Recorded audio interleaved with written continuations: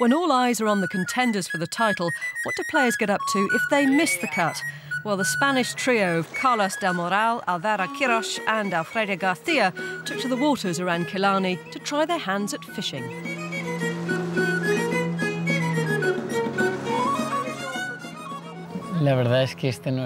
This isn't the first time I've been here. I came here about 10 years ago to a summer camp, and I came to this exact golf course. I was about 10 years old, and they showed me all the places I could fish and to play. I loved it, and now, although I can't remember too much, I've really enjoyed coming back. And the first-time visitors are made to feel really welcome. And it even feels a little bit like home from home. Yes, the town is packed. There are loads of people, especially young people. We've met a lot of young Spaniards who have come here to learn English. Good restaurants, nice atmosphere. They treat us well. It's all very good. The truth is, the place is charming.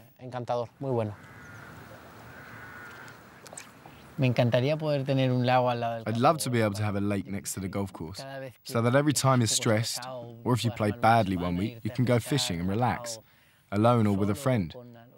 It must be beautiful.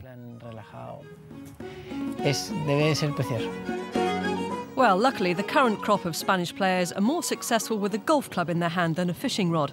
Alvaro Quiros burst onto the scene earlier in the year, capturing his maiden tour title at the Mawson International in Manchester. For me, victory meant everything, because I wasn't in the category to play the challenge, and from that victory, I could play the whole challenge tour.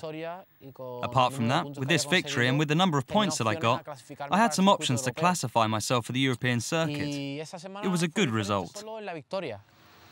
Carlos del Moral became the 5th Spanish winner of the season in Italy. This memorable celebration was the culmination of a playoff victory over Lee James at the Texbond Open.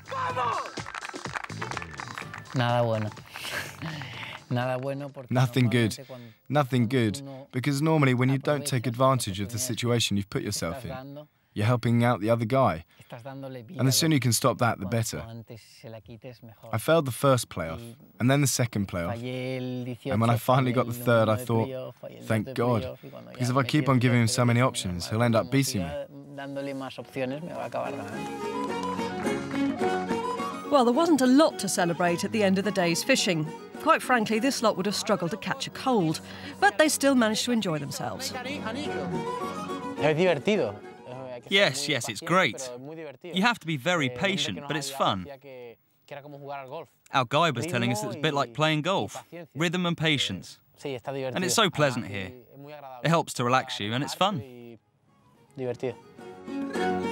So come on, let's see the catch then. How much did Alvaro actually land? He's bad, but I didn't even try through fear. Nope, nothing. I don't even know how to fish.